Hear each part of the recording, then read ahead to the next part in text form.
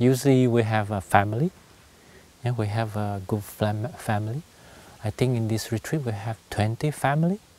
So in each group, in each family, so the facilitator, he trying to open up their mind, their heart.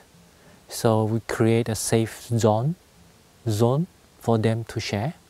So slowly they trust each other. They start to have a trust each other. Then they can really share it out. This is a little bit, they feel safe.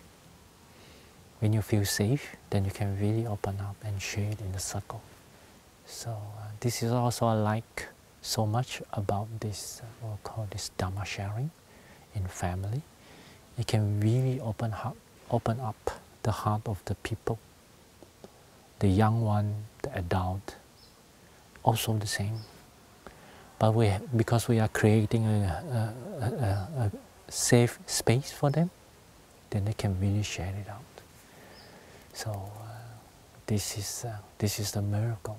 But we try to build up the trust on each other.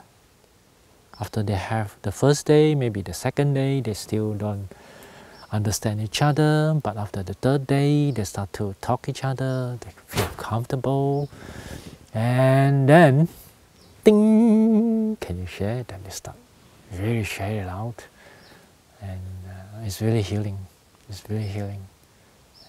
Because in the outside world, they always been judged by someone. But here, we don't judge. We try not to judge. This is what we call the deep listening. Deep listening is not you listen, I try to listen deeply. No. We don't like, oh, I was listening deeply. That is not the practice. But actually, the deep listening is without any judgment. That is the deep listening. You open up yourself, and also you can help others to really share it out. So usually after the Dharma sharing in the family, we keep it as in the family. We don't share it out, so they feel safe. When the person, when he hear others suffering, then he or she start to recognize that, oh, wow, actually it's not me who suffer. The others also suffer, and if you trigger he or she, the compassion in them. Oh, wow. So this is what we call the love. Sometimes the love will arise in them. So actually I have to embrace them. Yeah. So this is what we call true understanding. Then it can arise love. This is the two. Yeah. So he start to understand, oh wow, the others also suffer.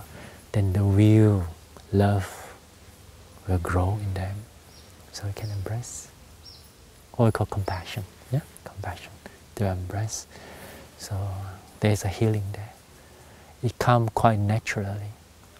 Yeah, it quite comes naturally. This is what we call a human.